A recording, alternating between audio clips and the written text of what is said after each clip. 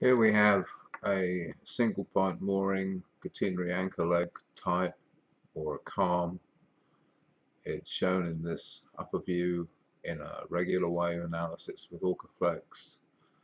This is just a 2 meter wave height, 10 seconds period going by. It's a Chinese lantern configuration.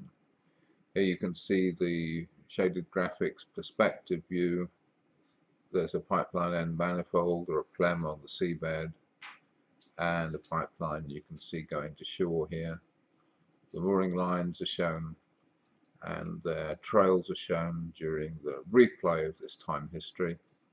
And here I'm plotting the bending moment along one of the subsea hoses as the waves go by. We can see the bending moment. I'm particularly interested in the end moments at the flanges, and that's a simple quick look at OrcaFlex for single point moorings.